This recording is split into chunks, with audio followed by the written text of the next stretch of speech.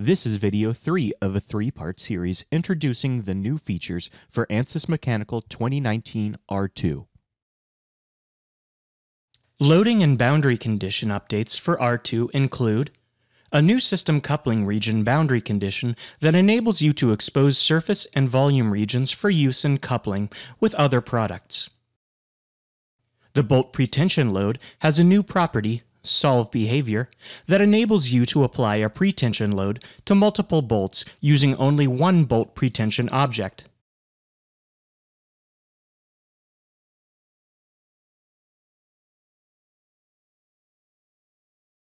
Nonlinear adaptive region condition now supports the contact formulations, MPC, and normal Lagrange, and materials that include the Mullins effect material property.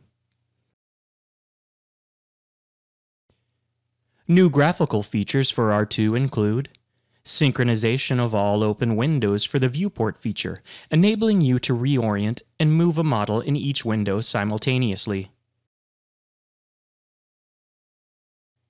A new annotations display option for results, deformation scale factor. This content of the annotation is based on the current scaling menu selection. Additionally, you can now change the number of local min-max probes, up to 20 are supported, specify the rotational center of deformation results.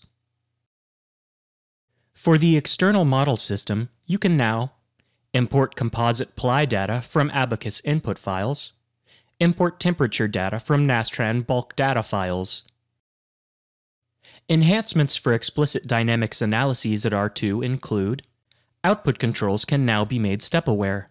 You can decide if objects such as probes, trackers, and restart settings are controlled on a step-by-step basis or globally.